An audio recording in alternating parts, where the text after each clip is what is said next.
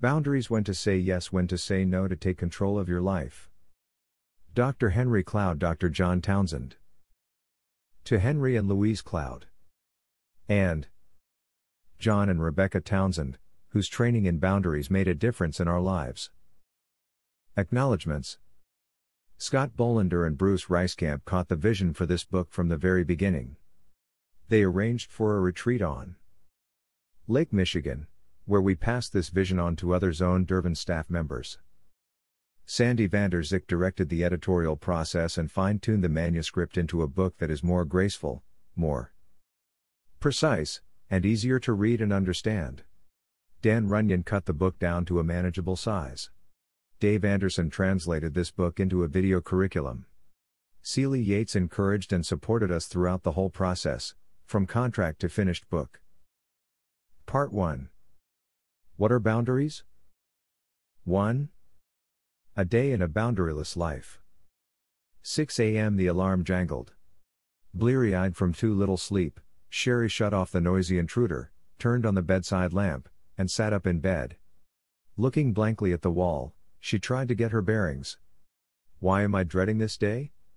Lord, didn't you promise me a life of joy? Then, as the cobwebs left her mind, Sherry remembered the reason for her dread, the 4 o'clock meeting with Todd's third-grade teacher. The phone call returned to her memory. Sherry, this is Gene Russell. I wonder if we could meet about Todd's performance and his behavior. Todd couldn't keep still and listen to his teachers. He didn't even listen to Sherry and Walt. Todd was such a strong-willed child and she didn't want to quench his spirit. Wasn't that more important? Well, no time to worry about all that, Sherry said to herself, raising her 35-year-old body off the bed and padding to the shower. I've got enough troubles to keep me busy all day. Under the shower, Sherry's mind moved out of first gear. She began mentally ticking off the day's schedule. Todd, 9, and Amy, 6, would have been a handful even if she weren't a working mother. Let's see. Fix breakfast, pack 2 lunches, and finish sewing Amy's costume for the school play. That will be a 01. Boundaries, May 14, 2001, 12:36 p.m. Page 11. Trick, finishing sewing the costume before the carpool picks her up at 7:45 a.m. Sherry thought regretfully about last night. She'd planned to work on Amy's costume then, using her talents to make a social day for her little girl. But her mother had dropped over unexpectedly. Good manners dictated that she play hostess, and another evening was shot. The memories of her attempts to salvage the time wasn't pretty. Trying to be diplomatic, Sherry artfully told her mother, "You can't imagine how much I enjoy your surprise visits, Mom. But I was wondering, would you mind if I sew Amy's costume while we talk?" Sherry cringed inwardly, correctly anticipating her mother's response. "Sherry, you know I'd be the last to intrude on your time with your family." Sherry's mother, widowed for 12 years, had elevated her widowhood to the status of martyrdom. "I mean, since your father died, it's been such an empty time. I still miss our family. How could I deprive you of that for yourself?" I'll bet I find out how Sherry thought to herself. "That's why I can understand why you don't bring Walt and the children to see me much anymore. How could I enter training? I'm just a lonely old lady who gave her entire life to her children. Who would want to spend any time with me? No, Mom, no, no, no." Sherry quickly joined the emotional minuet she and her mom had been dancing for decades. "That's not what I meant at all. I mean, it's so special having you over. Goodness knows, with our schedule, we'd like to visit more, but we just haven't been able to. That's why I'm so glad you took the initiative. Lord, don't strike me dead for this little lie," she prayed silently. "I can do the costume any old time," Sherry said. "Forgive me for this lie, too. Now, why don't I make us some coffee?" Her mother sighed. "All right, if you insist. But I'd just hate to think I'm intruding." The visit lasted well into the night. By the time her mother left, Sherry felt crazy, but she justified it to herself. "At least I've helped make her lonely day a little brighter." Then a pesky voice piped up. If you helped so much, why was she still talking about her loneliness when she left? Trying to ignore the thought, Sherry went to bed. 6:45 a.m. Sherry returned to the present. No use crying over spilled time. I guess, she mumbled to herself as she struggled to close the zipper of her black linen skirt. Her favorite suit had become, as many others had, too tight. Middle age spread so soon? She thought. This week, I have to go on a diet and start exercising. The next hour was, as usual, a disaster. The kids whined about getting out of bed, and Walt complained, "Can't you get the kids to the table on time?" 7:45 a.m. Miraculously, the kids made it to their rides, Walt left for work in his car, and Sherry went out and locked the front door after her. Taking a deep breath, she prayed silently, "Lord, I'm not looking forward to this day. Give me something to hope for." In her car on the freeway, she finished applying her makeup. Thank the Lord for the traffic jams. 8:45 a.m. Rushing into McAllister Enterprises where she worked as a fashion consultant, Sherry glanced at her watch. Only a few minutes late. Maybe by now her colleagues understood that being late was a way of life for her and did not expect her to be on time. She was wrong. They'd started the weekly executive meeting without her. Sherry tried to tiptoe in without being noticed. But every eye was on her as she struggled into her seat. Glanking around, she gave a fleeting smile and muttered something about that crazy traffic. A day in a boundaryless life. 01. Boundaries, May 14, 2001, 12:36 p.m. Page 13. 14:11:59 a.m. The rest of Sherry's morning proceeded fairly well. A talented fashion designer, Sherry had an unerring eye for attracting type clothing and was a valuable asset to McAllister. The only hitch came just before lunch. Her extension rang. Sherry Phillips. Sherry, thank goodness you're there. I don't know what I'd have done if you'd been at lunch. There was no mistaking this voice. Sherry had known Lois Townsend since grade school. A high-strung woman, Lois was always in crisis. Sherry had always tried to make herself available to Lois, to be there for her. But Lois never asked Sherry how she was doing, and when Sherry mentioned her struggles, Lois either changed the subject or had to leave. Sherry genuinely loved Lois and was concerned about her problems, but Lois seemed more like a client than a friend. Sherry resented the imbalance in their friendship. As always, Sherry felt guilty when she thought about her anger at Lois. As a Christian, she knew the value the Bible placed on loving and helping others. "There I go again," she would say to herself. "Thinking of myself before others. Please, Lord, let me give to Lois freely and not be so self-centered." Sherry asked, "What's the matter, Lois?" "It's horrible, just horrible," Lois said. "Anne was sent home from school today, Tom was denied his promotion and my car gave out on the freeway. This is what my life's like every day." Sherry thought to herself, feeling the resentment rising. However, she merely said, "Lois, you poor thing. How are you coping with all of this?" Lois was happy to answer Sherry's question in great detail. So much detail that Sherry missed half her lunch break console in her friend. Well, she thought, fast food's better than no food. Sitting at the drive-thru waiting for her chicken burger, Sherry thought about Lois.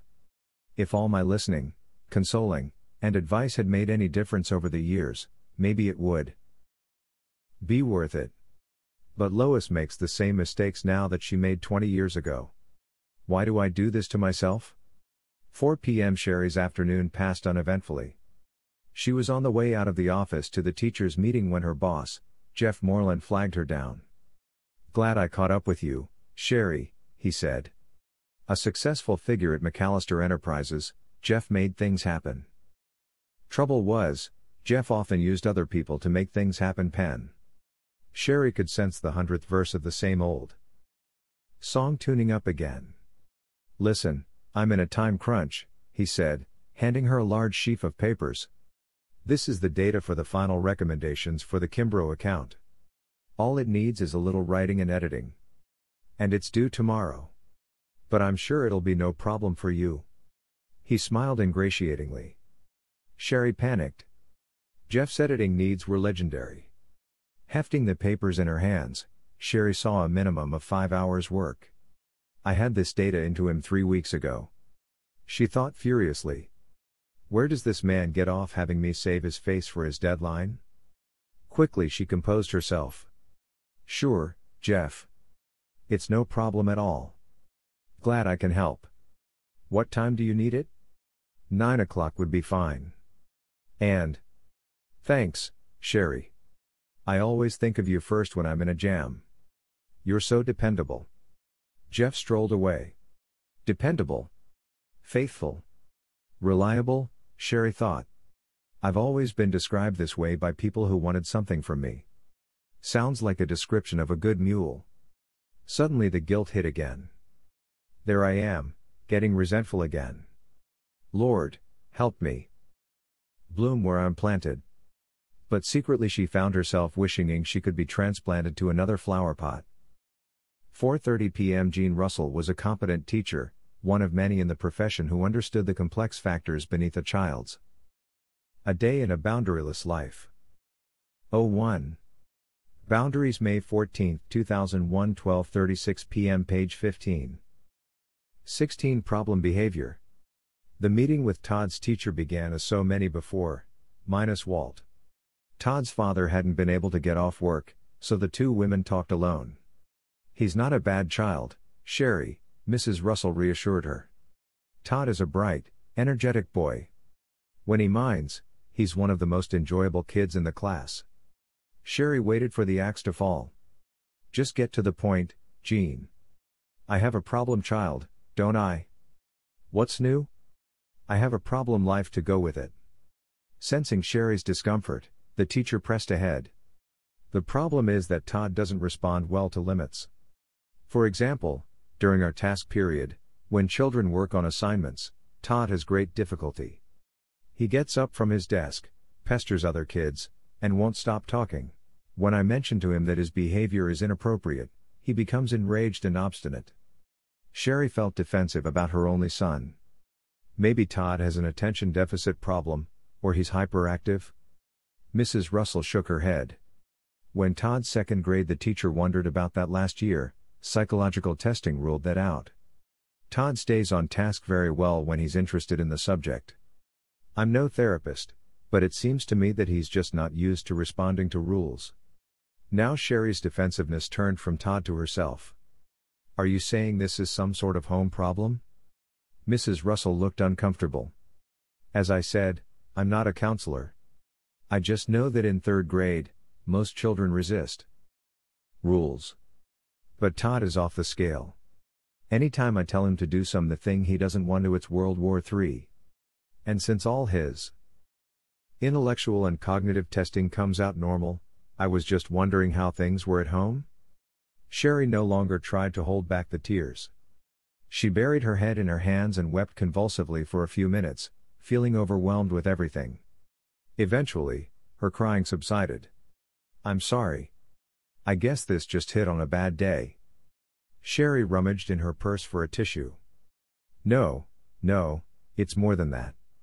Jean, I need to be honest with you. Your problems with him are the same as mine. Walt and I have a real struggle making Todd's mind at home. When we're playing or talking, Todd is the most wonderful son I could imagine. But any time I have to discipline him, the tantrums are more than I can handle. So I guess I don't have any solutions for you. Jean nodded her head slowly. It helps me, Sherry, to know that Todd's behavior is a problem at home, too. At least now we can put our heads together on a solution. 5:15 p.m. Sherry felt strangely grateful for the afternoon rush hour traffic. At least there's no one tugging on me here, she thought. She used the time to plan around her next crises: kids, dinner, Jeff's project, church, and Walt. 6:30 p.m. for the fourth and last time, dinner's ready. Sherry hated to scream, but what else worked? The kids and Walt always seemed to shuffle in whenever they felt like it. More often than not, dinner was cold by the time everyone was assembled. Sherry had no clue what the problem was. She knew it wasn't the food, because she was a good cook. Besides, Once they got to the table, everyone inhaled it in seconds. Everyone but Amy? Watching her daughter sit silently, picking distractedly at her food, Sherry again felt uneasy. Amy was such a lovable, sensitive child. Why was she so reserved? Amy had never been outgoing. She preferred to spend her time reading, painting, or just sitting in her bedroom thinking about stuff. Honey, what kind of stuff? Sherry would probe. Just stuff, would be the usual reply. Sherry felt shut out of her daughter's life. She dreamed of mother-daughter talks, conversions for just us girls, shopping trips. But Amy had a secret place deep inside where no one was ever invited. This unreachable part of her daughter's heart Sherry ached to touch. A day in a boundaryless life. 01. Boundaries, May 14, 2001, 12:36 p.m. Page 17. 18:07 p.m. Halfway through dinner, the phone rang. We need to get an answering machine to handle calls during dinner, Sherry thought. There's precious little time for us to be together as a family anymore. Then, as if on cue, another familiar thought struck her. It might be someone who needs me. As always, Sherry listened to the second voice in her head and jumped up from the table to answer the phone. Her heart sank as she recognized the voice on the other end. Hope I'm not disturbing anything, said Phyllis Renfro, the women's ministries leader at church. Certainly you aren't disturbing anything, Sherry lied again. Sherry, I'm in deep water, Phyllis said. Margie was going to be our activities coordinator at the retreat, and now she cancelled. Something about priorities at home. Any way you can pitch in? The retreat. Sherry had almost forgotten that the annual gathering of church women was this weekend. She had been looking forward to leaving the kids and Walt behind and strolling around the beautiful mountainous area for 2 days, just herself and the Lord. The possibility of solitude felt better to her than the planned group activities.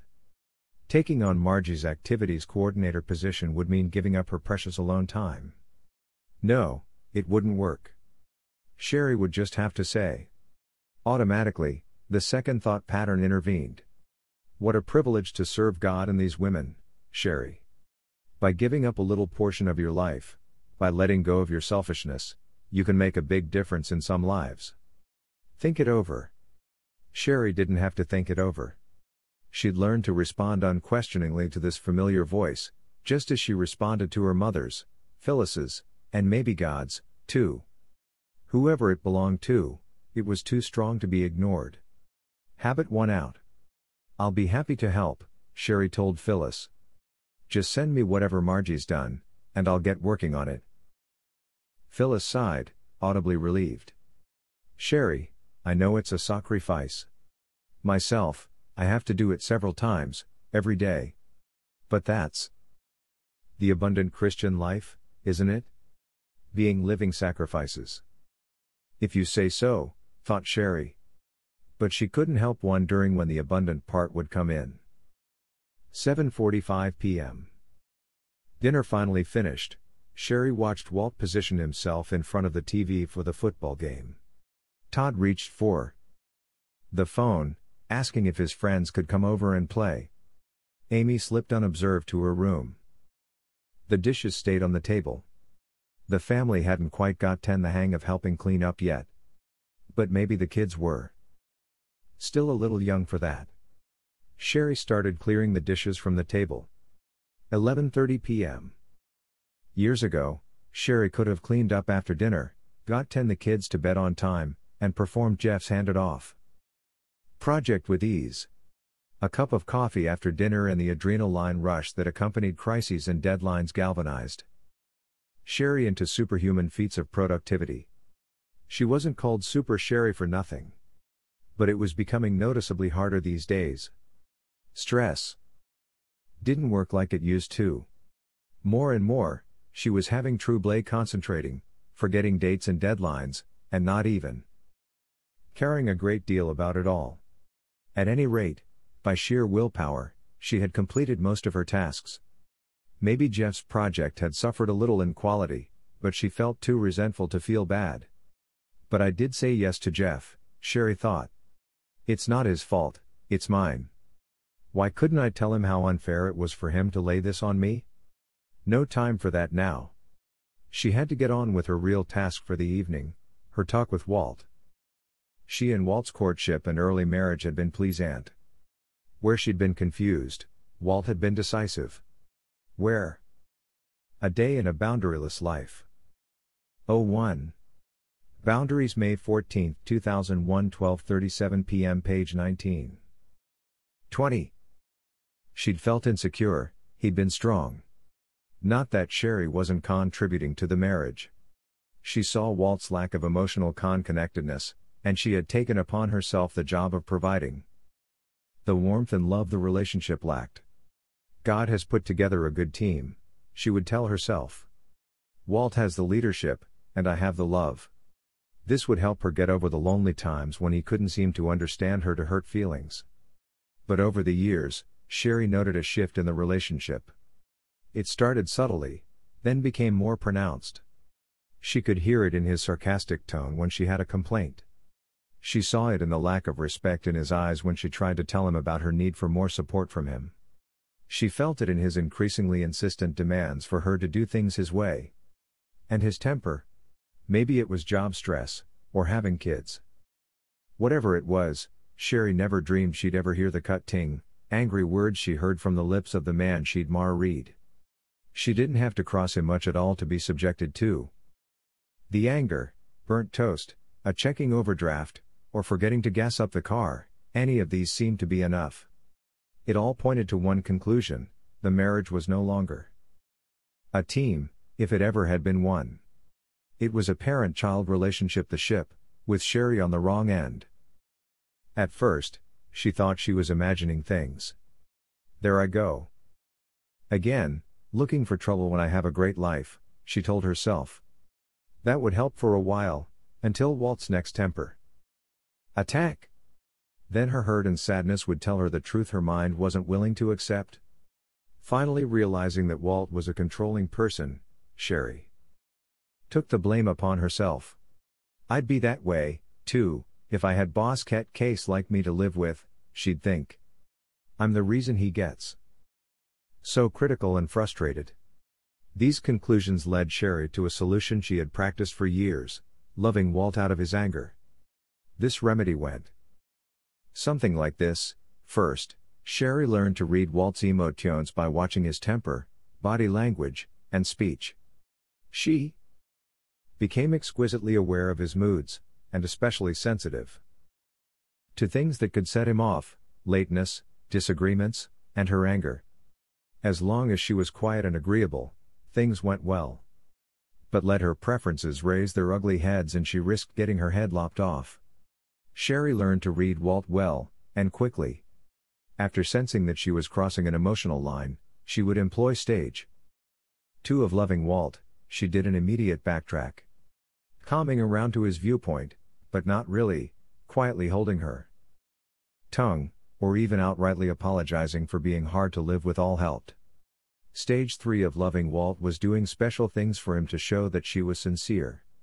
This might mean dressing more attractively at home, or making his favorite meals several times a week.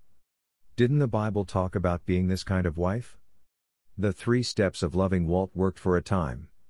But the peace never lasted. The problem with loving Walt out of his anger was that Sherry was dead tired of trying to soothe Walt out of his tantrums. Thus, he stayed angry longer, and his anger isolated her more from him. Her love for her husband was eroding. She had felt that no matter how bad things were, God had joined them and that their love would get them through. But, in the past few years, it was more commitment than love. When she was honest, she admitted that many times she could feel nothing at all toward Walt, but resentment and fear. And that's what tonight was all about. Things needed to change. Somehow, they needed to rekindle the flames of their first love. Sherry walked into the family room. The late-night come Diane on the television screen had just finished his monologue. "Honey, can we talk?" she asked tentatively. There was no answer. Moving closer, she saw why. Walt had fallen asleep on the couch. Thinking about waking Walt up, she remembered his stinging words the last time she'd been so insensitive. She turned off the television and lights and walked to the empty bedroom. A day in a boundaryless life. 01.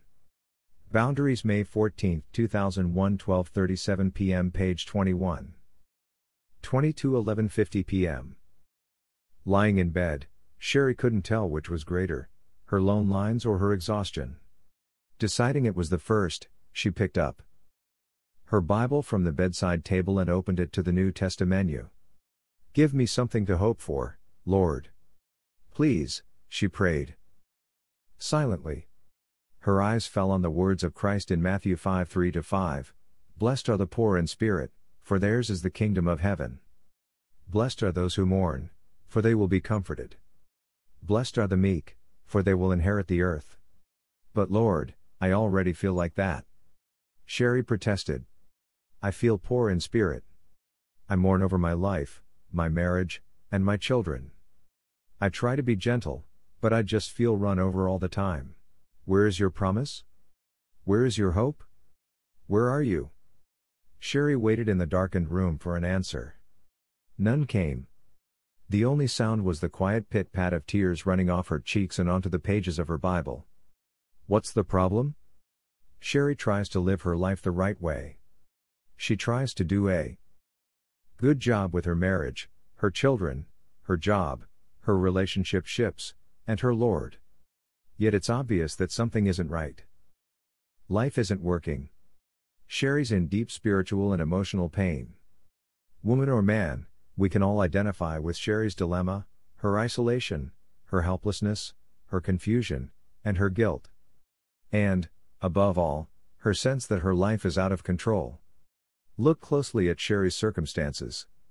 Parts of Sherry's life may be remarkably similar to your own.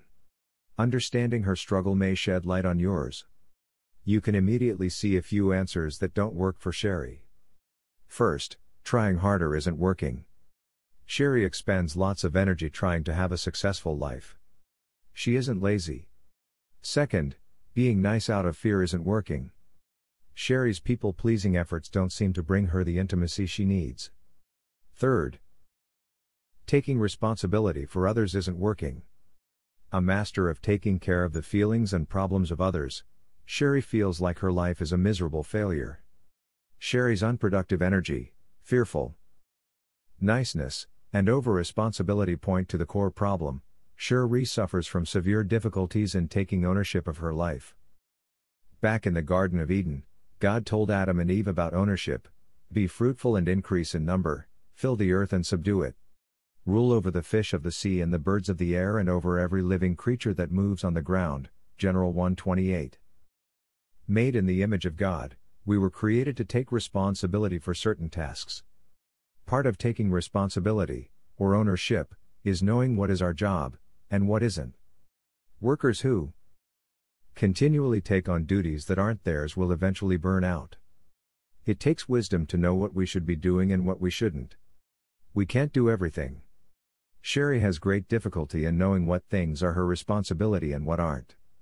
In her desire to do the right thing, or to avoid conflict, she ends up taking on problems that God never intended her to take on: her mother's chronic loneliness, her boss's irresponsibility, her friends' unending crises, her church leader's guilt-ridden message of self-sacrifice, and her husband's immaturity.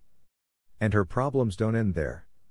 Sherry's inability to say no has significantly affected her son's ability to delay gratification and behave himself in school, and, in some way, this inability may be driving her daughter to withdraw.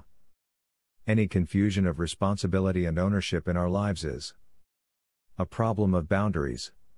Just as homeowners set physical property lines around their land, we need to set mental, physical, emotional, and spiritual boundaries for our lives to help us distinguish what is our responsibility and what isn't. As we see in Sherry's many struggles, the inability to set appropriate boundaries at appropriate times with the appropriate people can be very destructive. And this is one of the most serious problems facing Christians today. Many sincere, dedicated believers struggle with. A Day in a Boundaryless Life. 01. Boundaries, May 14, 2001, 12:37 p.m. Page 23. 24. Tremendous confusion about when it is biblically appropriate to set limits.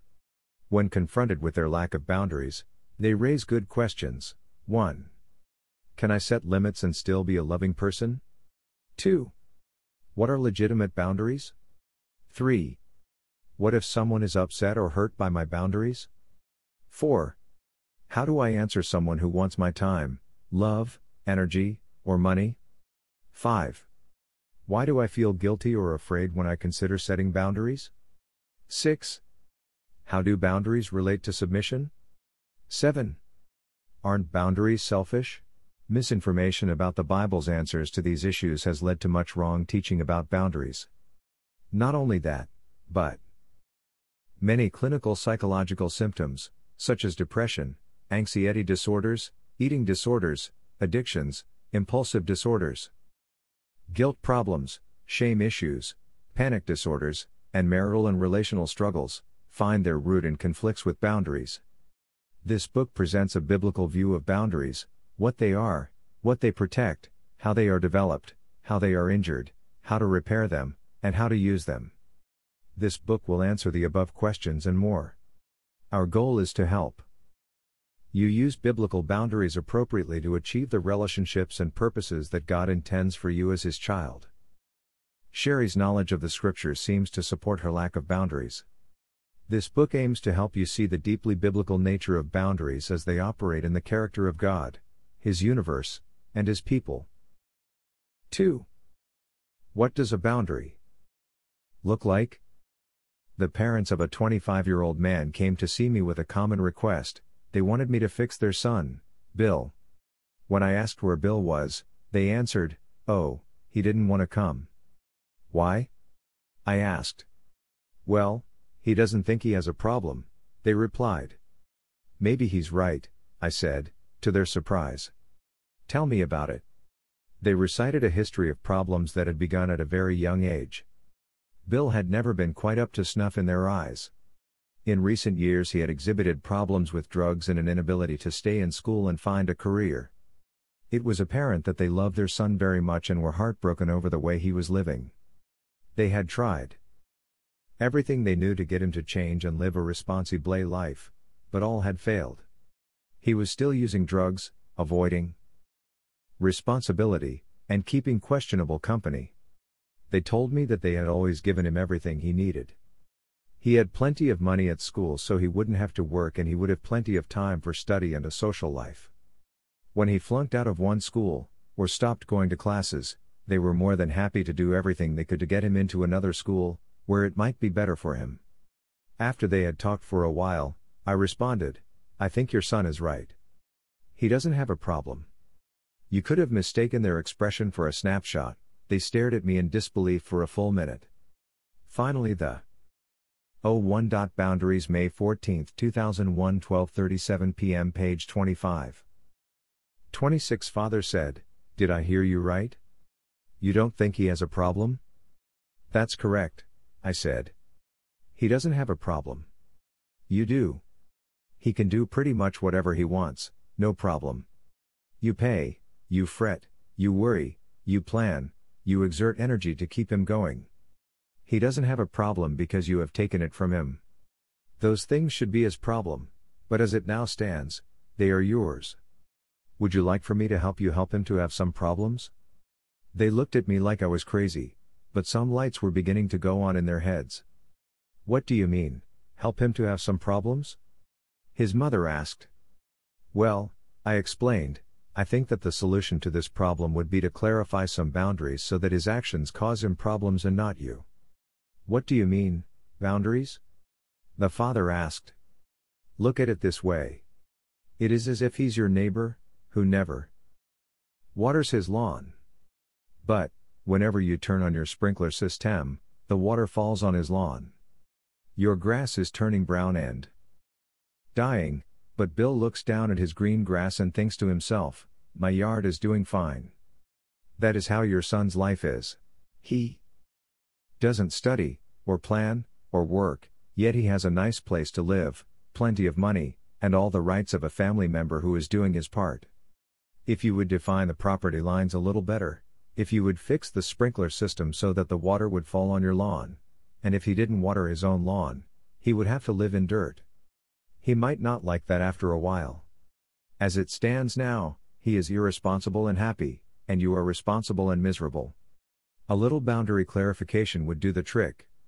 You need some fences to keep his problems out of your yard and in his, where they belong. Isn't that a bit cruel, just to stop helping like that? The father asked. Has helping him helped? I asked. His look told me that he was beginning to understand. Invisible property lines and responsibility in the physical world, boundaries are easy to see. Fences, signs, walls, moats with alligators, manicured lawns, or hedges are all physical boundaries. In their differing appearances, they give the same message: this is where my property begins. The owner of the property is legally responsible for what happens on his or her property. Non-owners are not responsible for the property.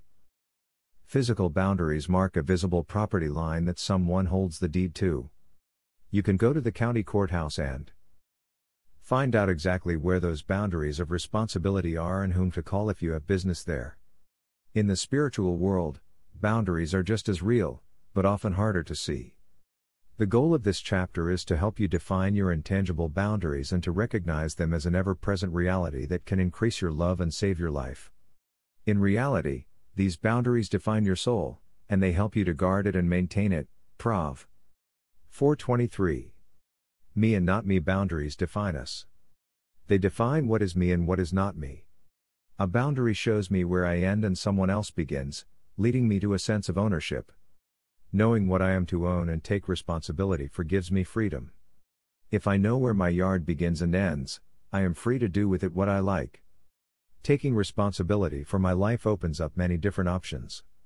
However, if I do not own my life, my choices and options become very limited. Think how confusing it would be if someone told you to guard this property diligently, because I will hold you responsible for what happens here, and then did not tell you the boundaries of the property. Or they did not give you the means with which to protect the property. This would be not only confusing but also potentially dangerous. This is exactly what happens to us emotionally and spiritually, however. God designed a world where we all live within.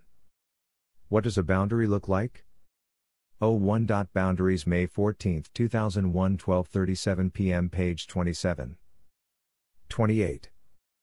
Ourselves, that is, we inhabit our own souls, and we are responsible for the things that make up us. The heart knows its own bitterness, and no one shares its joy. Prov. 14:10. We have to deal with what is in our soul, and boundaries help us to define what that is. If we are not shown the parameters, or are taught wrong parameters, we are in for much pain. The Bible tells us clearly what our parameters are and how to protect them, but often our family, or other past relationships, confuses us about our parameters. In addition to showing us what we are responsible for, boundaries help us to define what is not on our property and what we are not responsible for. We are not, for example, responsible for other people.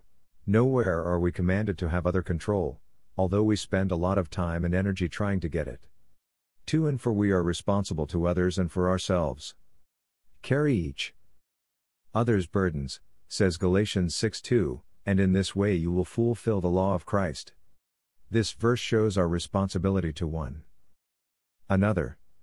Many times others have burdens that are too big to bear. They do not have enough strength, resources, or knowledge to carry the load, and they need help. Denying ourselves to do for others what they cannot do for themselves is showing the sacrificial love of Christ. This is what Christ did for us. He did what we could not do for ourselves, He saved us. This is being responsible too. On the other hand, verse 5 says that each one should carry his own load. Everyone has responsibilities that only he or she can carry. These things are our own particular load that we need to take daily responsibility for and work out. No one can do certain things for us. We have to take ownership of certain aspects of life that are our own load. The Greek words for burden and load give us insight into the meaning of these texts. The Greek word for burden means excess burdens, or burdens that are so heavy that they weigh us down. These burdens are like boulders. They can crush us. We shouldn't be expected to carry a boulder by ourselves. It would break our backs. We need help with the boulders, those times of crisis and tragedy in our lives. In contrast, the Greek word for load means cargo, or the burden of daily toil. This word describes the everyday things we all need to do. These loads are like knapsacks. Knapsacks are possible to carry. We are expected to carry our own. We are expected to deal with our own feelings, attitudes, and behaviors, as well as the responsibilities God has given to each one of us, even though it takes effort.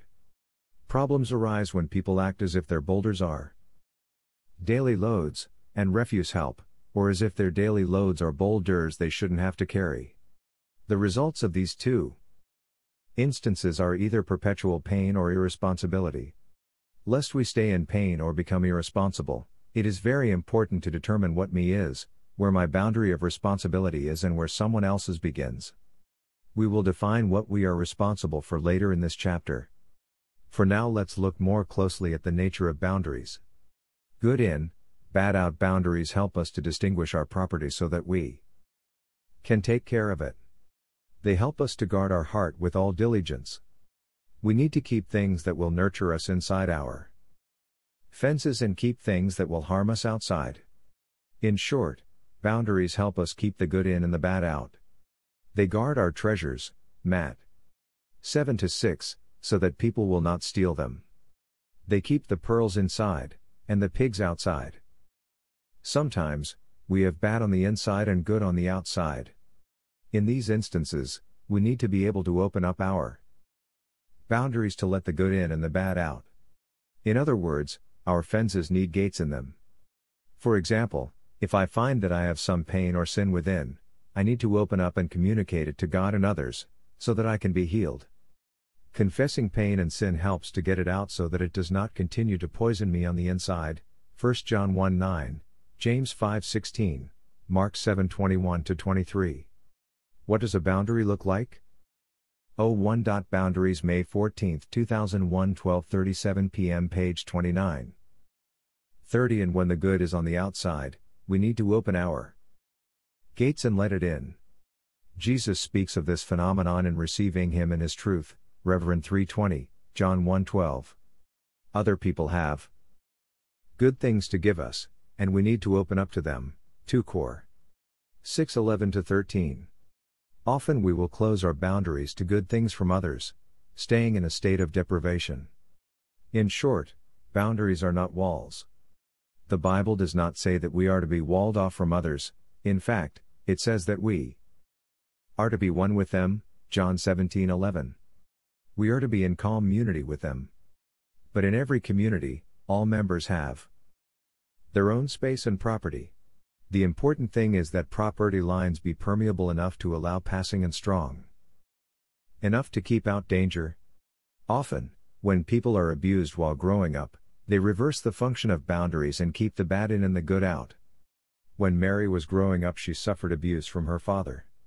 She was not encouraged to develop good boundaries. As a result, she would close herself off, holding the pain inside. She would not open up to express her hurt and get it out of her soul. She also would not open up to let support from the outside in to heal her. In addition, she would continually allow others to dump more pain into her soul. Consequently, when she came in for help, she was carrying a lot of pain, still being abused, and walled off from support from the outside. She had to reverse the ways her boundaries worked. She needed fences that were strong enough to keep the bad out and gates in those fences to let out the bad already in her soul and let in the good she desperately needed. God and boundaries. The concept of boundaries comes from the very nature of God. God defines Himself as a distinct, separate being, and He is responsible for Himself. He defines and takes responsibility for His personality by telling us what He thinks, feels, plans, allows, will not allow, likes, and dislikes. He also defines Himself as separate from His creation and from us. He differentiates Himself from others. He tells us who He is and who He is not. For example, he says that he is love and that he is not darkness, 1 John 4:16, 1-6. In addition, he has boundaries within the Trinity. The Father, the Son, and the Spirit are one, but at the same time they are distinct persons with their own boundaries. Each one has his own personhood and responsibilities, as well as a connection and love for one another, John 17:24. God also limits what he will allow in his yard. He confronts sin and allows consequences for behavior. He guards his house and will not allow evil things to go on there. He invites people in who will love him, and he lets his love flow outward to them at the same time. The gates of his boundaries open and close appropriately. In the same way he gave us his likeness, General 1:26, he gave us personal responsibility within limits. He wants us to rule and subdue the earth and to be responsible stewards over the life he has given us. To do that, we need to develop boundaries like God's. Examples of boundaries: boundaries are anything that helps to differentiate you from someone else, or shows where you begin and end. Here are some examples of boundaries. Skin: the most basic boundary that defines you is your physical skin. People often use this boundary as a metaphor for saying that their personal boundaries have been violated. He really gets under my skin. Your physical self is the first way that you learn that you are separate from others. As an infant, you slowly learn that you are different from the mother or father who cuddles you. The skin boundary keeps the good in and the bad out. It protects your blood and bones, holding them on the inside and all together. It also keeps germs outside, protecting you from infection. At the same time, skin has openings that let the good in, like food, and the bad out, like waste products. What does a boundary look like? 01. Boundaries, May 14, 2001, 12:37 p.m. Page 31. 32. Victims of physical and sexual abuse often have a poor sense of boundaries. Early in life they were taught that their property did not really begin at their skin. Others could invade their property and do whatever they wanted. As a result, they have difficulty establishing boundaries later in life. Words: in the physical world, a fence or some other kind of structure usually delineates a boundary. In the spiritual world, fences are invisible. Nevertheless, you can create good protective fences with your words. The most basic boundary setting word is no. It lets others know that you exist apart from them and that you are in control of you. Being clear about your no, and your yes, is a theme that runs throughout the Bible. Matt 5:37, James 5:12. No is a confrontational word. The Bible says that we are to confront people we love, saying, no, that behavior is not okay. I will not participate in that. The word no is also important in setting limits on abuse. Many passages of Scripture urge us to say no to others' sinful treatment of us. Matt 18:15-20. The Bible also warns us against giving to others reluctantly or under compulsion. 2 Cor 9-7. People with poor boundaries struggle with saying no to the control, pressure, demands, and sometimes the real needs of others. They feel that if they say no to someone, they will endanger their relationship with that person, so they passively comply but inwardly resent. Sometimes a person is pressuring you to do something, other times the pressure comes from your own sense of what you should do. If you cannot say no to this external or internal pressure, you have lost control of your property and are not enjoying the fruit of self-control. Your words also define your property for others as you communicate your feelings, intentions, or dislikes. It is difficult for people to know where you stand when you do not use words to define your property. God does this when he says, I like this and I hate that. Or, I will do this, and I will not do that. Your words let people know where you stand and thus give them a sense of the edges that help identify you. I don't like it when you yell at me. Gives people a clear message about how you conduct relationships and lets them know the rules of your yard. Truth: knowing the truth about God and his property puts limits on you and shows you his boundaries. Realizing the truth of his unchangeable reality helps you to define yourself in relation to him. When he says that you will reap what you sow, Gal 6-7. For example, you either define yourself in relation to that reality, or continue to get injured if you try to go against it. To be in touch with God's truth is to be in touch with reality, and to live in accord with that reality makes for a better life. Ps. 119-2, 45. Satan is the great distorter of reality. Recall in the garden when he tempted Eve to question God's boundaries and his truth. The consequences were disastrous. There is always safety in the truth, whether it be knowing God's truth or knowing the truth about yourself. Many people live scattered and tumultuous lives trying to live outside of their own boundaries, not accepting and expressing the truth of who they are. Honesty about who you are gives you the biblical value of integrity, or oneness. Geographical distance. Proverbs 22:3 says that the prudent man sees the evil and hides himself. Sometimes physically removing yourself from a situation will help maintain boundaries. You can do this to replenish yourself physically, emotionally, and spiritually after you have given to your limit, as Jesus often did. Or, you can remove yourself to get away from danger and put limits on evil. The Bible urges us to separate from those who continue to hurt us and to create a safe place for ourselves. Removing yourself from the situation will also cause the one who is left behind to experience a loss of fellowship that may lead to changed behavior. Matt. 18:17-18, 1 Cor. 5:11-13. What does a boundary look like? 01. Boundaries, May 14, 2001, 12:37 p.m. Page 33. 34. When a relationship is abusive, many times the only way to finally show the other person that your boundaries are real is to create space until they are ready to deal with the problem. The Bible supports the idea of limiting togetherness for the sake of binding evil. Taking time off from a person, or a project, can be a way of regaining ownership over some out-of-control aspect of your life where boundaries need to be set. Adult children who have never spiritually and emotionally separated from their parents often need time away. They have spent their whole lives embracing and keeping, 3 to 5 to 6, and have been afraid to refrain from embracing and to throw away some of their outgrown ways of relating. They need to spend some time building boundaries against the old ways and creating new ways of relating that for a while may feel alienating to their parents. This time apart usually improves their relationship with their parents. Emotional distance is a temporary boundary to give your heart the space it needs to be safe. It is never a permanent way of living. People who have been in abusive relationships need to find a safe place to begin to thaw out emotionally. Sometimes in abusive marriages the abused spouse needs to keep emotional distance until the abusive partner begins to face his or her problems and become trustworthy. You should not continue to set yourself up for hurt and disappointment. If you have been in an abusive relationship, you should wait until it is safe and until real patterns of change have been demonstrated before you go back.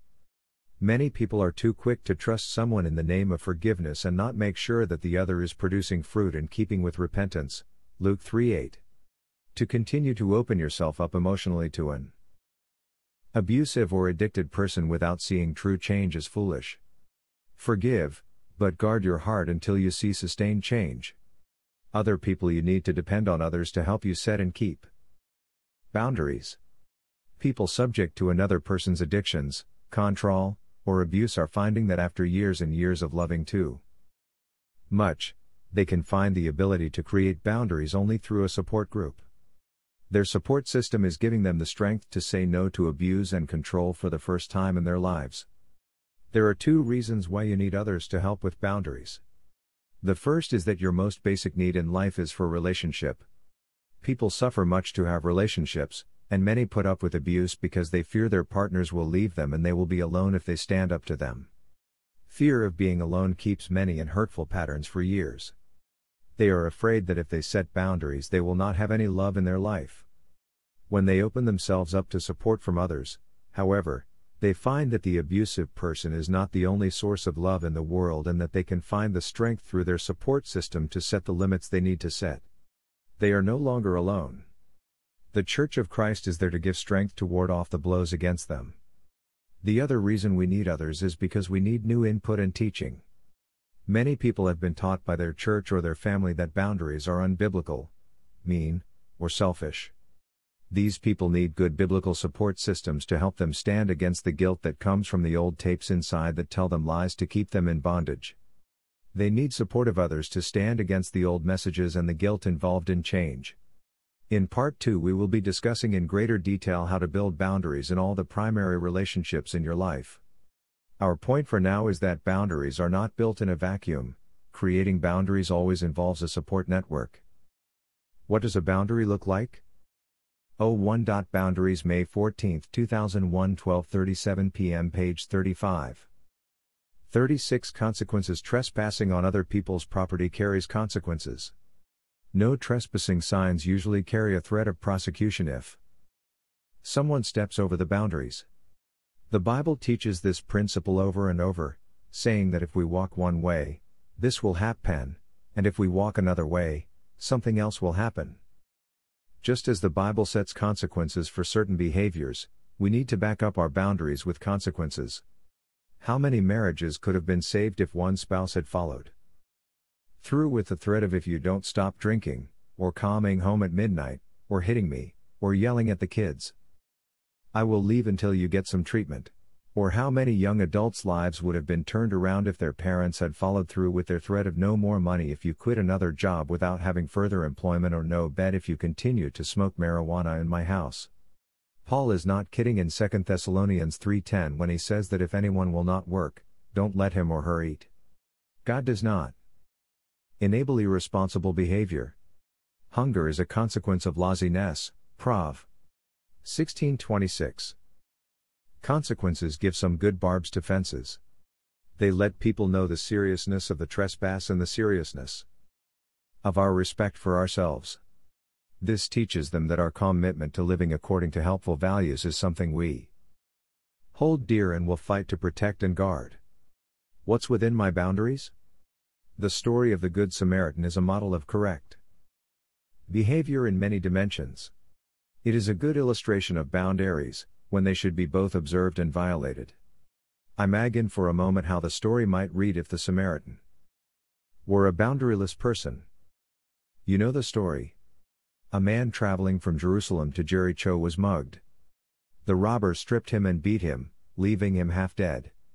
A priest and Levite passed by on the other side of the road, ignoring the hurt man, but a Samaritan took pity on him, bandaged his wounds, brought him to an inn, and took care of him. The next day the Samaritan gave the innkeeper some money and said, "Look after him. When I return, I will reimburse you for any extra expense you may have." Let's depart from the familiar story here. Suppose the injured man wakes up at this point in the story and says, "What? You're leaving?" "Yes, I am. I have some business in Jericho I have to attend to," the Samaritan replies. "Don't you think you're being selfish? I'm in pretty bad shape here. I'm going to need someone to talk to. How is Jesus going to use you as an example? You're not even acting like a Christian, abandoning me like this in my time of need. Whatever happened to deny yourself? ? Why, I guess you're right," the Samaritan says. "That would be uncaring of me to leave you here alone. I should do more. I will postpone my trip for a few days." So he stays with the man for 3 days, talking to him and making sure that he is happy and content. On the afternoon of the 3rd day, there's a knock at the door and a messenger comes in. He hands the Samaritan a message from his business contacts in Jericho. "Waited as long as we could. Have decided to sell camels to another party. Our next herd will be here in 6 months. How could you do this to me?" The Samaritan screams at the recovering man, waving the message in the air. "Look what you've done now. You've caused me to lose those camels that I needed for my business. Now I can't deliver my goods. This may put me out of business. How could you do this to me?" At some level, this story may be familiar to all of us. We may be moved with compassion to give to someone in need, but then this person manipulates us into giving more than we want to give. We end up resentful and angry, having missed something we needed in our own life. Or, we may want more from someone else, and we pressure them until they give in. They give not out of their heart and free will, but out of compliance, and they resent us for what they give. Neither one of us comes out ahead. What does a boundary look like? 01. Boundaries, May 14, 2001, 12:37 p.m. Page 37. 38. To avoid these scenarios, we need to look at what falls within our boundaries, what we are responsible for. Feelings have gotten a bad rap in the Christian world. They have been called everything from unimportant to fleshly. At the same time, example after example shows how our feelings play an enormous role in our motivation and behavior. How many times have you seen people do ungodly things to one another because of hurt feelings? Or how many times has someone had to be hospitalized for depression after years and years of trying to ignore the way they felt until they became suicidal? Feelings should neither be ignored nor placed in charge. The Bible says to own your feelings and be aware of them. They can often motivate you to do much good. The Good Samaritan's pity moved him to go to the injured Israelite, Luke 10:33. The father was filled with compassion for his lost son and threw his arms around him, Luke 15:20. Many times Jesus had compassion for the people to whom he ministered, Matt 9:36, 15:32. Feelings come from your heart and can tell you the state of your relationships.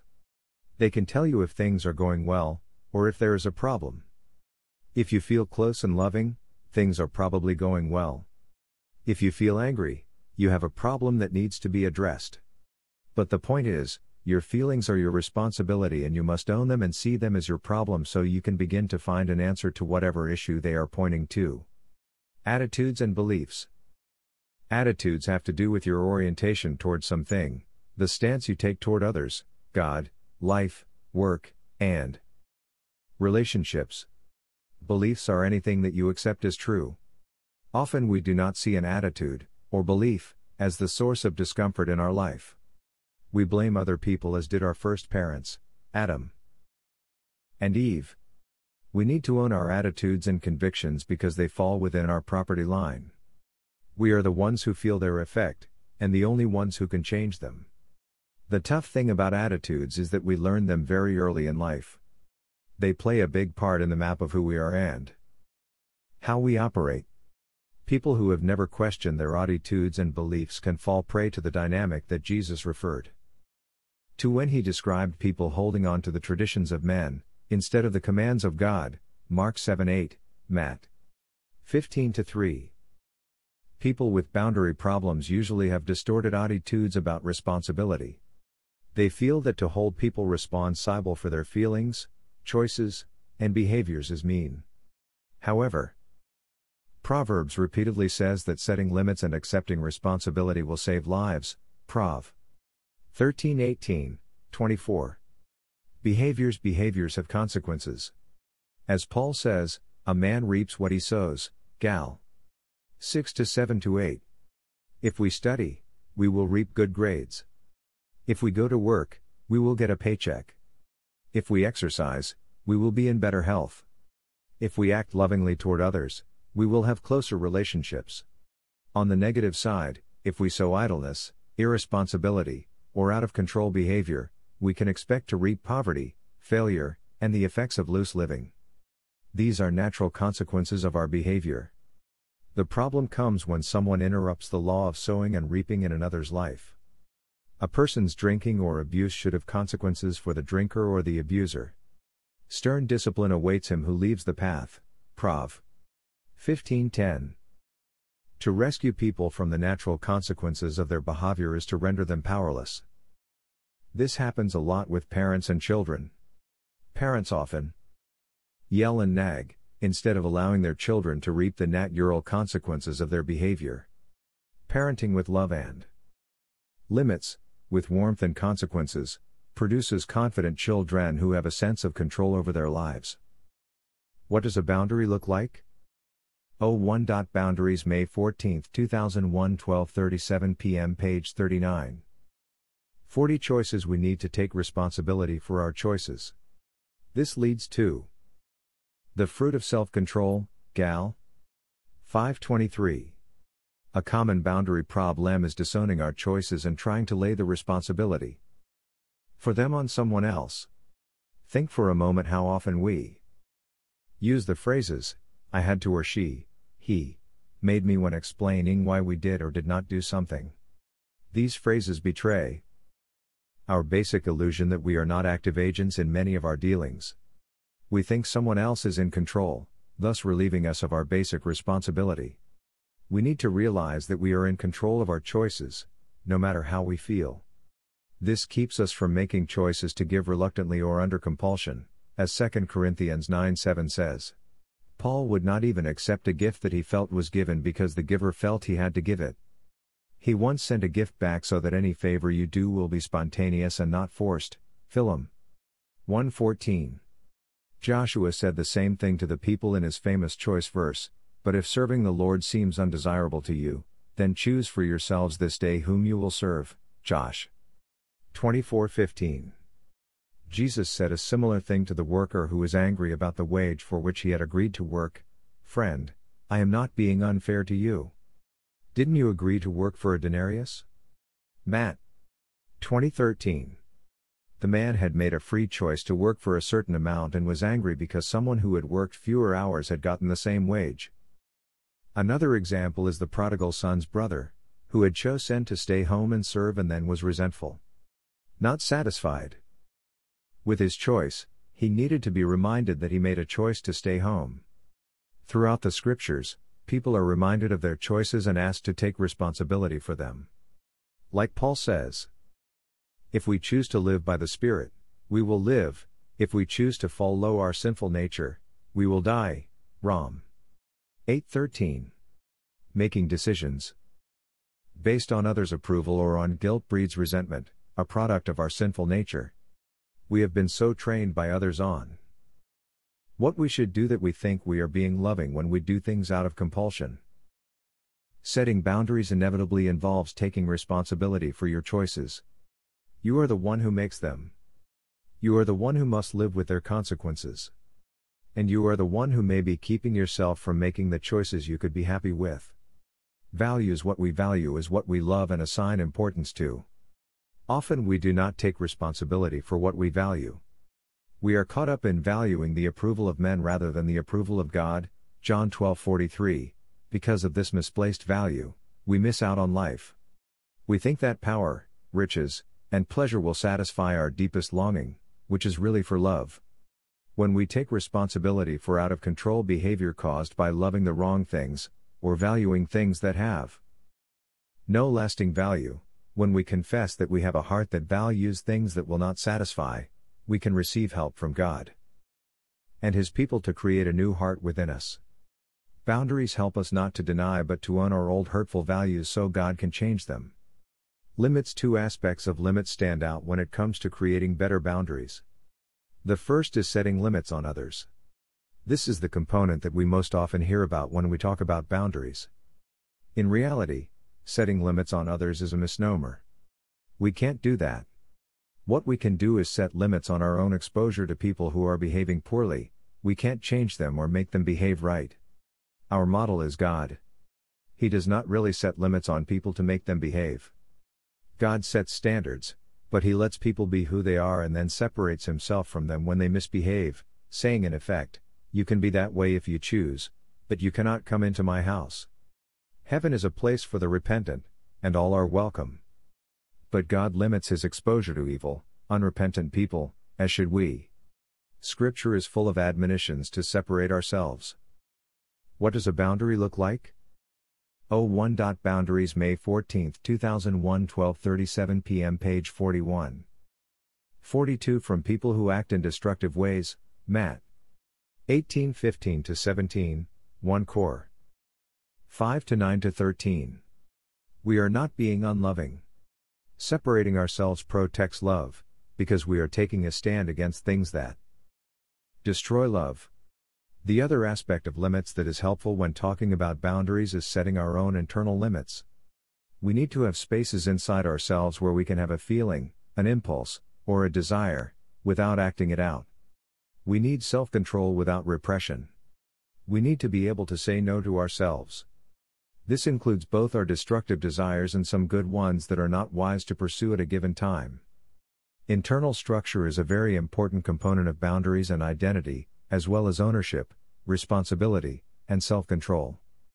Talents contrast these two responses. Well done, good and faithful servant. You have been faithful with a few things, I will put you in charge of many things. Come and share your master's happiness. You wicked, lazy servant. So you knew that I harvest where I have not sown and gather where I have not scattered seed? Well then, you should have put my money on deposit with the bankers, so that when I returned I would have received it back with interest. Take the talent from him and give it to the one who has the 10 talents. Matt.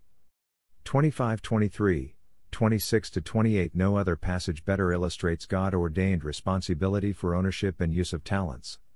Although the example is of money, it also applies to internal talents and gifts.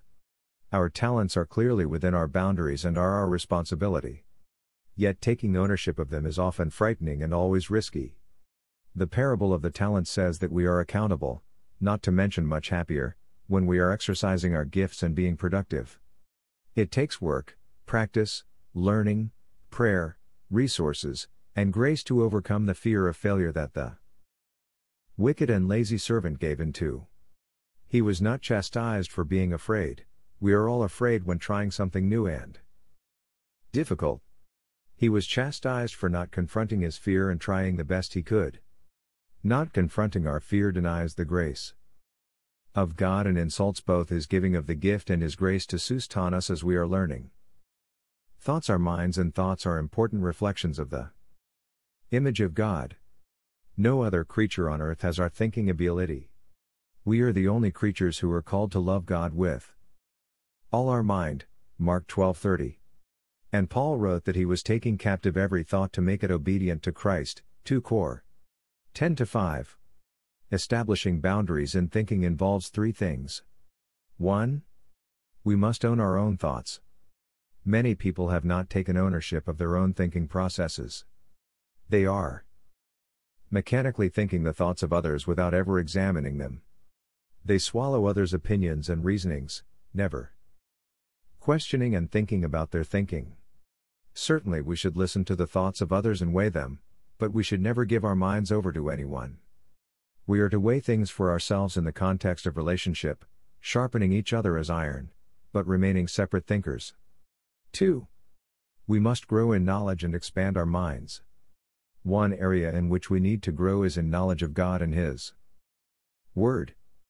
David said of knowing God's Word, "My soul is consumed with longing for your laws at all times. Your statutes are my delight, they are my counselors." Ps. 119:20-24. We also learn much about God by studying His creation and His work. In learning about His world, we obey the commandment to rule and subdue the earth and all that is within it. We must learn about the world that He has given us to become wise stewards. Whether we are doing brain surgery, balancing our checkbook, or raising children, we are to use our brains to have better lives and glorify God. 3. We must clarify distorted thinking. We all have a tendency to not see things clearly, to think and perceive in distorted. What does a boundary look like? 01. Boundaries, May 14, 2001, 12:37 p.m. page 43. 44 ways. Probably the easiest distortions to notice are in personal relationships. We rarely see people as they really are. Our perceptions are distorted by past relationships and our own preconceptions of who we think they are, even the people we know best.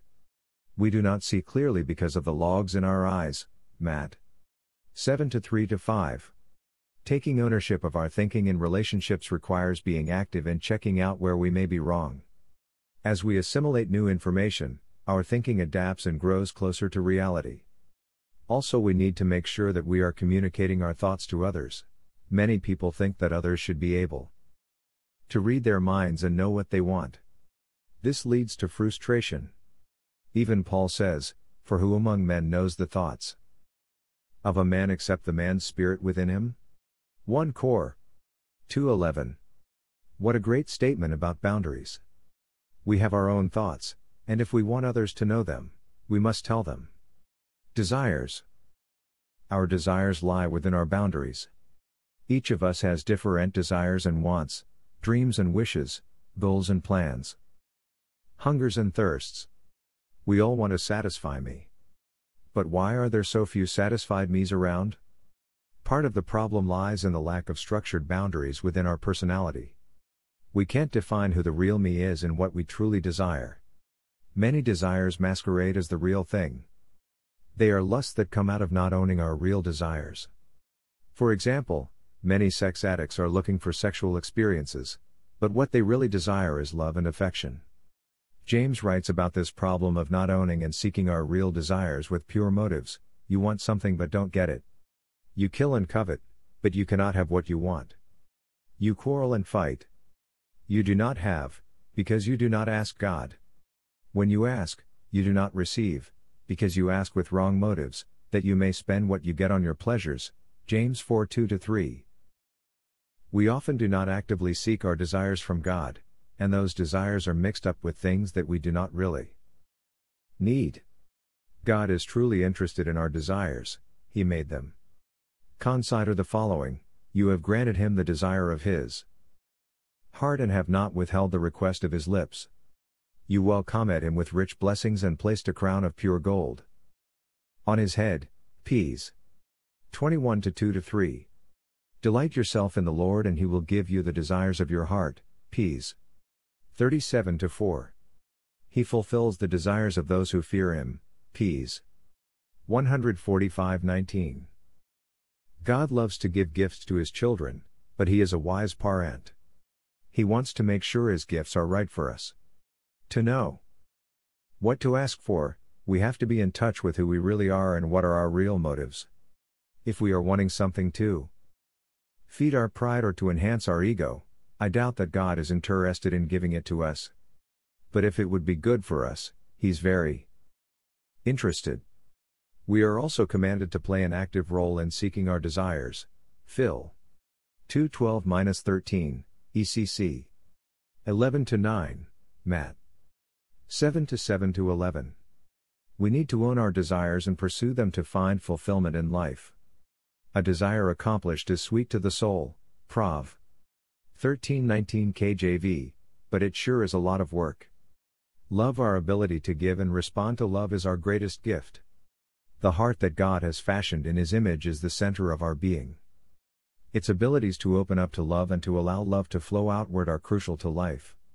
Many people have difficulty giving and receiving love because of hurt and fear. Having closed their heart to others, they feel empty and meaningless. The Bible is clear about both functions of the heart, the receiving of grace and love inward and the flow outward. Listen to how the Bible tells how we should love. Love the Lord your God with all your heart and with all your soul and with all your mind. Love your neighbor as yourself. Matt. 22:37-39. And how we should receive love, we have spoken. What does a boundary look like? 01. Boundaries, May 14, 2001, 12:37 p.m. page 45. 46. Freely to you, Corinthians, and opened wide our hearts to you.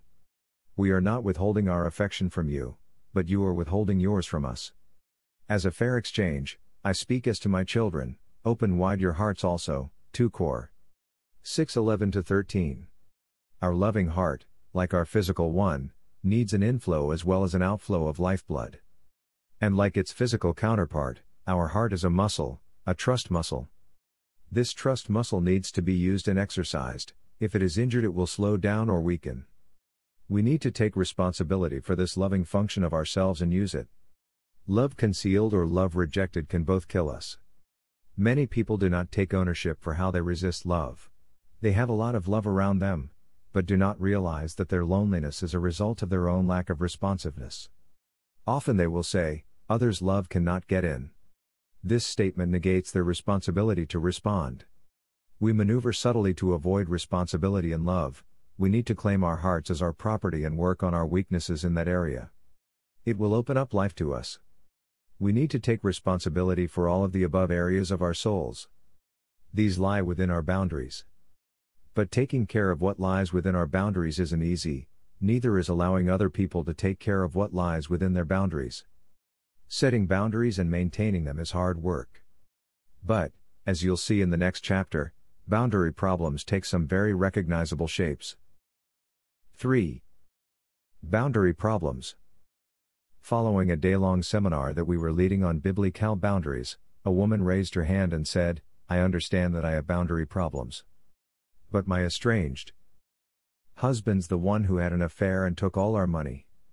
Doesn't he have a problem with boundaries?" It's easy to misunderstand boundaries. At first glance, it seems as if the individual who has difficulty setting limits is the one who has the boundary problem. However, people who don't respect others' limits also have boundary problems. The woman above may have difficulty setting limits, but, in addition, her husband hasn't respected her limits. In this chapter, we'll categorize the main types of boundary problems, providing you some pegs on which to hang your thoughts. You'll see that boundary conflicts are by no means limited to those who can't say no. Compliance, saying yes to the bad. May I tell you something embarrassing? Robert asked me. A new client, Robert was trying to understand why he had so much difficulty refusing his wife's constant demands. He was going broke trying to keep up with the Joneses. I was the only boy in my family, the youngest of 4 children. There was a strange double standard in my house involving physical fighting. Robert cleared his throat, struggling to continue. My sisters were 3 to 7 years older than me. 01. Boundaries, May 14, 2001, 12:37 p.m. Page 47. 48. Until I was in 6th grade, they were a lot bigger and stronger. They'd take advantage of their size and strength and lay on me until I was bruised. I mean, they really hurt me. The strangest part of it all was my parents' attitude. They'd tell us, "Robert is the boy. Boys don't hit girls. It's bad manners." Bad manners? I was getting triple teamed, and fighting back was bad manners? Robert stopped. His shame kept him from continuing, but he'd said enough. He had unearthed part of the reason for his conflicts with his wife. When parents teach children that setting boundaries or saying no is bad, they are teaching them that others can do with them as they wish. They are sending their children defenseless into a world that contains much evil. Evil in the form of controlling, manipulative, and exploitative people. Evil in the form of temptations. To feel safe in such an evil world, children need to have the power to say things like, "No. I disagree. I will not. I choose not to. Stop that. It hurts. It's wrong. That's bad. I don't like it when you touch me there." Blocking a child's ability to say no handicaps the child for life. Adults with handicaps like Robert's have this first boundary injury: they say yes to bad things. This type of boundary conflict is called compliance. Compliant people have fuzzy and indistinct boundaries. They melt into the demands and needs of other people. They can't stand alone. Distinct from people who want something from them. Compliants, for example, pretend to like the same restaurants and movies their friends do just to get along. They minimize their differences with others so as not to rock the boat. Compliants are chameleons. After a while it's hard to distinguish them from their environment. The inability to say no to the bad is pervasive. Not only does it keep us from refusing evil in our lives, it often keeps us from recognizing evil. Many compliant people realize too late that they're in a dangerous or abusive relationship. Their spiritual and emotional radar is broken, they have no ability to guard their hearts. Prov. 4:23. This type of boundary problem paralyzes people's no muscles. Whenever they need to protect themselves by saying no, the word catches in their throats. This happens for a number of different reasons. Fear of hurting the other person's feelings, fear of abandonment and separateness, a wish to be totally dependent on another, fear of someone else's anger, fear of punishment, fear of being shamed, fear of being seen as bad or selfish, fear of being unspiritual, fear of one's overstrict, critical conscience. This last fear is actually experienced as guilt. People who have an overstrict, critical conscience will condemn themselves for things God Himself doesn't condemn them for. As Paul says, since their conscience is weak, it is defiled. 1 Cor. 8-7. Afraid to confront their unbiblical and critical internal parent, they tighten appropriate boundaries. When we give in to guilty feelings, we are complying with a harsh conscience. This fear of disobeying the harsh conscience translates into an inability to confront others, a saying yes to the bad, because it would cause more guilt.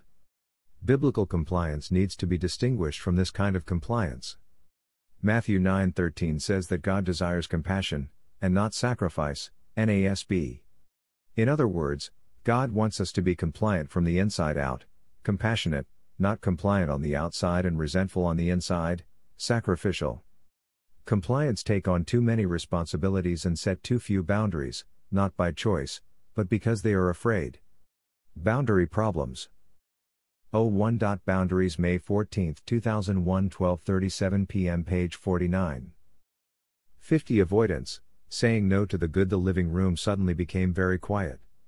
The Bible study group that had been meeting at the Craig's house for 6 months had suddenly become more intimate. Tonight the 5 couples began to share real struggles in their lives, not just the usual pleas.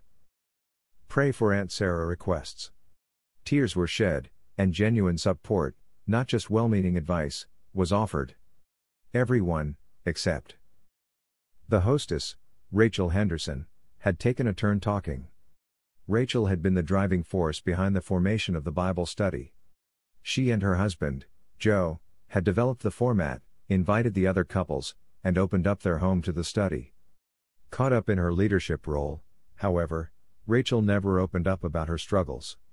She shied away from such opportunities, preferring instead to help draw out others. Tonight the others waited. Rachel cleared her throat. Looking around the room, she finally spoke. After hearing all the other problems in the room, I think the Lord's speaking to me. He seems to be saying that my issues are nothing compared to what you all deal with.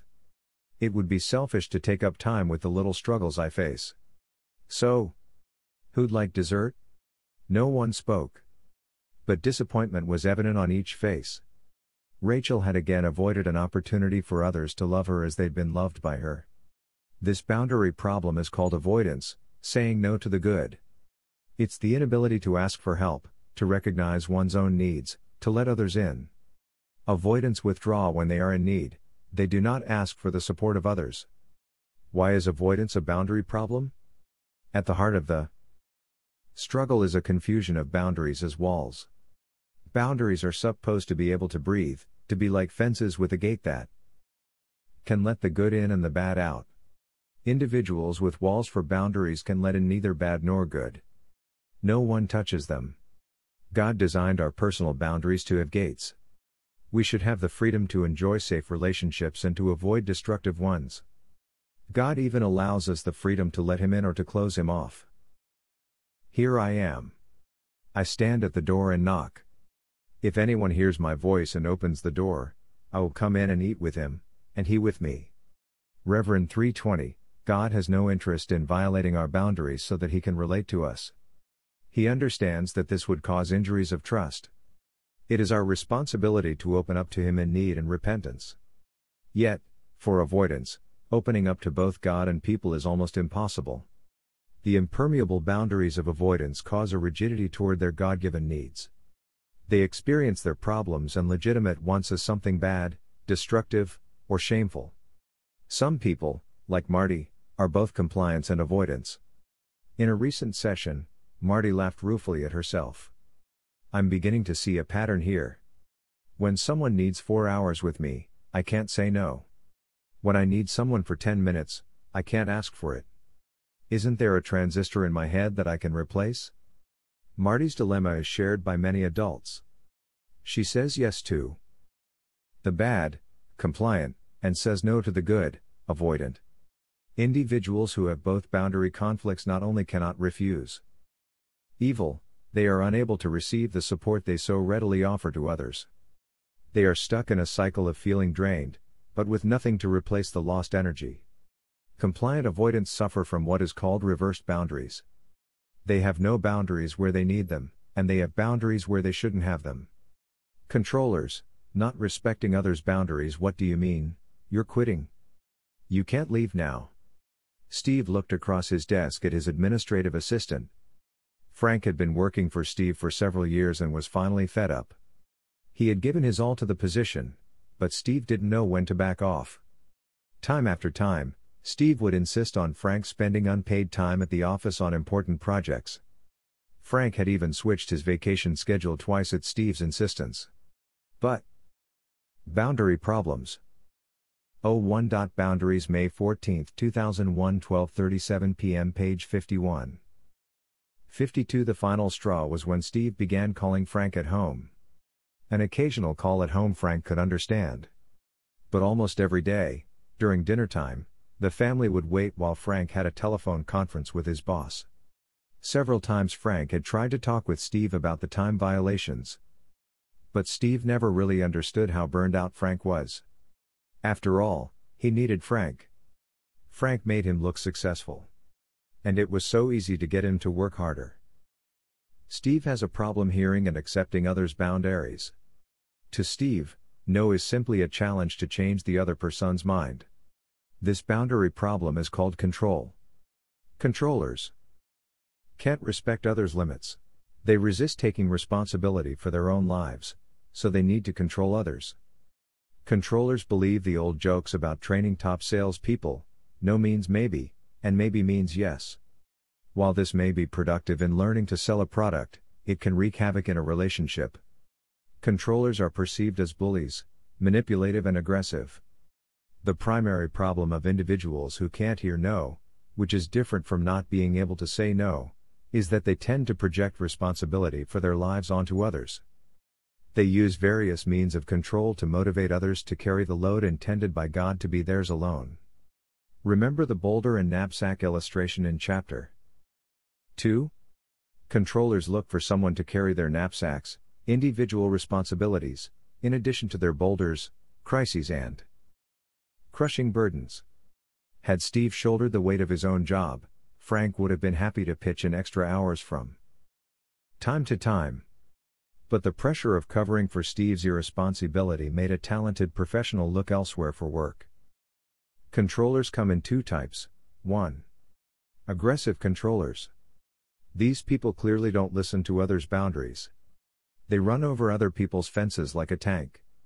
They are sometimes verbally abusive, sometimes physically abusive. But most of the time they simply aren't aware that authors even have boundaries. It's as if they live in a world of yes.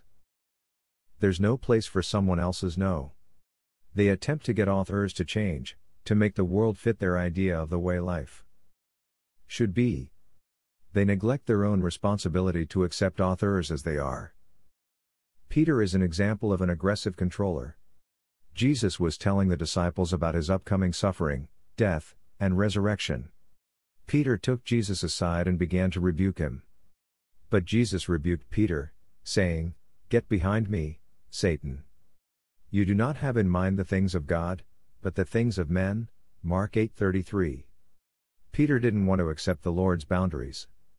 Jesus immediately confronted Peter's violation of his boundaries. 2. Manipulative controllers. Less honest than the aggressive controllers, manipulators try to persuade people out of their boundaries. They talk others into yes. They indirectly manipulate circumstances to get their way. They seduce others into carrying their burdens. They use guilt messages. Remember how Tom Sawyer tricked his playmates into whitewashing the fence for him? He made it seem like such a privilege that kids were lined up to paint. Isaac's son Jacob finagled his twin brother Esau into giving up his birthright, General 25:29-34, and, with his mother's help, deceived his father into bestowing Esau's blessing on him, General 27:1-29. In fact, Jacob's name means deceiver. Numerous times he used his cleverness to avoid others' boundaries. The event that helped Jacob work out of his manipulative boundarylessness was his confrontation with God in human form, General 32:24-32. God wrestled with him all night long and then changed his name to Israel. The word Israel means he who fights with God. God left Jacob with a dislocated thigh. And Jacob changed. He became less deceitful and more honest. His aggressiveness was clearer, as evidenced by his new name. He was owning his feistiness. Only when the manipulative controller is confronted with his dishonesty can he take responsibility for it, repent of it, and accept his and others' limits. Manipulators deny their desires to control others, they brush aside their own self-centeredness. They are like the adulteress. Boundary problems. 01. Boundaries, May 14, 2001, 12:37 p.m. Page 53. 54. Woman in Proverbs, she eats and wipes her mouth and says, I've done nothing wrong. 30:20. Believe it or not, compliance and avoidance can also be controllers. They tend, however, to be more manipulative than aggressive. When compliant avoidants need emotional support, for example, they may do a favor for a friend. They hope that by being loving, they'll receive love. So then they wait, anticipating the return of the favor. And sometimes they wait for years. Especially if they perform the favor for someone who can't read minds. What's wrong with this picture? It's not a picture of love. The love that God talks about doesn't seek a return on its investment, it is not self-seeking. 1 Cor. 13-5. Caring for someone so that they'll care back for us is simply an indirect means of controlling someone else. If you've ever been on the receiving end of that kind of maneuver, you'll understand. 1 minute you've taken the compliment, or favor, the next minute you've hurt someone's feelings by not figuring out the price tag attached. Boundary injuries. At this point, you might be saying to yourself, wait a minute. How can controllers be called injured? They are the injurers, not the injured. Indeed, controllers do lots of damage to others, but they also have boundary problems. Let's see what goes on underneath. Controllers are undisciplined people. They have little ability to curb their impulses or desires. While it appears that they get what they want in life, they are still slaves to their appetites. Delaying gratification is difficult for them. That's why they hate the word no from others. They desperately need to learn to least tend to the boundaries of others to help them observe their own. Controllers also are limited in their ability to take responsibility for owning their lives. Having relied on bullying or indirectness, they can't function on their own in the world. The only remedy is to let controllers experience the consequences of their irresponsibility. Finally, controllers are isolated. People stay with them out of fear, guilt, or dependency. If they're honest, controllers rarely feel loved. Why? Because in their heart of hearts, they know that the only reason people spend time with them is because they are pulling the strings. If they stopped threatening or manipulating, they would be abandoned. And, at some deep level, they are aware of their isolation. There is no fear in love. But perfect love drives out fear, 1 John 4:18. We can't terrorize or make others feel guilty and be loved by them at the same time. Non-responsives, not hearing the needs of others. Brenda's hand trembled as she talked. Usually I've got pretty thick skin with Mike. But I guess the past couple of weeks of kid problems and work stresses had me feeling very vulnerable. This time his response didn't make me angry. It just hurt. And it hurt bad. Brenda was recounting a recent marital struggle. Overall, she thought her marriage to Mike was a good one. He was a good provider, an active Christian, and a competent father. Yet the relationship allowed no room for her hurts or needs. The incident Brenda was discussing began in a fairly benign manner. She and Mike were talking in the bedroom after putting the kids to bed. Brenda began to unburden her fears about child rearing and her feelings of inadequacy at work. Without warning, Mike turned to her and said, "If you don't like the way you feel, change your feelings. Life's tough. So just handle it, Brenda." Brenda was devastated. She felt she should have expected the rebuff. It wasn't that easy to express her neediness in the first place, especially with Mike's coldness. Now she felt as if he had chopped her feelings to bits. He seemed to have no understanding whatsoever of her struggles, and didn't want to. How could this be a boundary problem? Isn't it just basic insensitivity? Partially. But it's not quite that simple. Remember that boundaries are a way to describe our spheres of responsibility, what we are and are not responsible for. While we boundary problems. 01. Boundaries, May 14, 2001, 12:37 p.m. Page 55. 56. Shouldn't take on the responsibility of others' feelings, attitudes, and behaviors, we do have certain responsibilities to each other. Mike does have a responsibility to connect with Brenda, not only as a provider and as a parenting partner, but also as a loving husband. Connecting emotionally with Brenda is part of loving her as himself, f. 5:28-33. He isn't responsible for her emotional well-being, but he is responsible to her.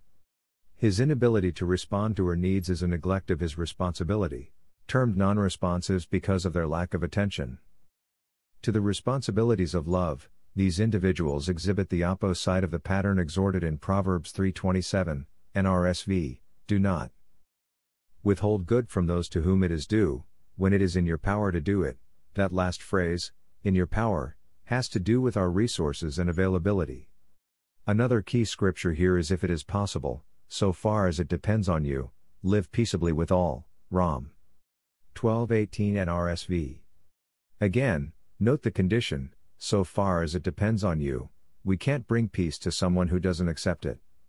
Both of the above verses indicate the same idea: we are responsible to care about and help, within certain limits, others whom God places in our lives. To refuse to do so when we have the appropriate resources can be a boundary conflict. Non-responsives fall into one of two groups. 1. Those with a critical spirit toward others' needs, a projectile of our own hatred of our needs onto others, a problem Jesus addressed in Matthew 7:1-5. They hate being incomplete in themselves. As a result, they ignore the needs of others. 2. Those who are so absorbed in their own desires and needs they exclude others, a form of narcissism. Don't confuse this self-absorption with a God-given sense of taking responsibility for one's own needs first so that one is able to love others. Do not merely look out for your own personal interests, but also for the interests of others. Phil. 2-4. God wants us to take care of ourselves so that we can help others without moving into a crisis ourselves. Controllers and non-responsives. Controlling non-responsives have a hard time looking past themselves. They see others as responsible for their struggles and are on the lookout for someone to take care of them. They gravitate towards someone with blurry boundaries, who will naturally take on too many responsibilities in the relationship and who won't complain about it. It's like the old joke about relationships. What happens when a rescuing, enabling person meets a controlling, insensitive person? Answer: they get married. Actually, this makes sense. Compliant avoidants search for someone to repair. This keeps them saying yes and keeps them out of touch with their own needs. Who fits the bill better than a controlling non-responsive? And controlling non-responsives search for someone to keep them away from responsibility. Who better than a compliant avoidant? Below is a chart of the 4 types of boundary problems. 1. It will help you see at a glance the kinds of problems with which you may struggle. Summary of boundary problems: can't say, can't hear, no. The compliant, the controller, feels guilty and or aggressively or controlled by others, manipulatively violates, can't set boundaries of others. Yes. The non-responsive, the avoidant, sets boundaries against responsibility to love, receiving care of others. Functional and relational boundary issues. A final boundary problem involves the distinction between functional and relational boundaries. Functional boundaries refers to a person's ability to complete a task, project, or job. Boundary problems. 01. Boundaries, May 14, 2001, 12:37 p.m. Page 57. 58 has to do with performance, discipline, initiative, and planning. Relational boundaries refers to the ability to speak truth to authors with whom we are in relationship. Another way of looking at it is that functional boundaries refer to our Martha parts, and relational, our Mary parts. Luke 10:38-42. Mary and Martha were friends of Jesus. Martha prepared dinner, while Mary sat at Jesus' feet. When Martha complained about Mary's not helping her, Jesus said, "Mary has chosen what is better." v. 42. He didn't mean that Martha's busyness was bad, it was just the wrong thing at the wrong time. Many people have good functional boundaries, but poor relational ones. That is, they can perform tasks at quite high levels of competence, but they may not be able to tell a friend that they don't like their chronic lateness. The reverse can also be true. Some people can be absolutely honest with others about their complaints and dislikes but be unable to get up for work in the morning. We've taken a look at the different categories of boundaries. But how do you develop boundaries? Why do some people seem to have natural boundaries and others have no boundaries at all? As with many things, it has a lot to do with the family in which you grew up. 4. How boundaries are developed. Jim had never been able to say no to anyone, especially to his supervisors at work. He'd moved up to the position of operations manager in a large firm. His dependability had earned him the reputation of Mr. Can-Do. But his kids had another name for him, the Phantom. Jim was never home. Being Mr. Can-Do meant late nights at the office. It meant business dinners several nights a week. It meant weekends on the road, even after he'd promised the kids fishing trips and trips to the zoo. Jim didn't like being absent so much, but he had justified it to himself, saying, "This is my contribution to the kids, my way of giving them the good life." His wife, Alice, had rationalized the dadless dinners by telling the children, and herself, "This is Dad's way of telling us he loves us." And she almost believed it. Finally, however, Alice had had enough. One night she sat Jim down on the couch in the family room and said, "I feel like a single parent, Jim. I missed you for a while, but now all I feel is nothing." Jim avoided her eyes. "Honey, I know, he replied. "I'd really like to say no to people more, but it's just so hard to. I found someone you can say no to," Alice broke in. "Me and the kids." That did it. Something broke deep within Jim. A sense of pain, of guilt and shame, of helplessness and rage. The words tumbled out of his mouth. "Do you think I like being like this, always giving in to others? Do you think I enjoy?" 01. Boundaries, May 14, 2001, 12:37 p.m. Page 59. 60. Letting my family down? Jim paused, struggling for composure. "All my life it's been this way, Alice. I've always feared letting people down. I hate this part of me. I hate my life. How did I get like this?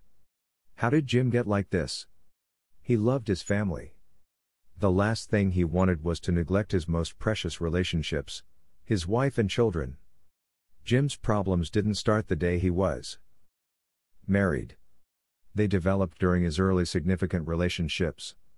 They were already a part of his character structure. How do boundary abilities develop? That's the purpose of this chapter. We hope you'll be able to gain some understanding of where your own boundaries started crumbling or became set in concrete, and how to repair them.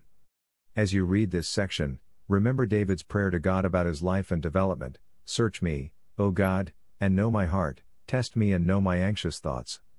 See if there is any offensive way in me, and lead me in the way everlasting." Ps. 139:23-24.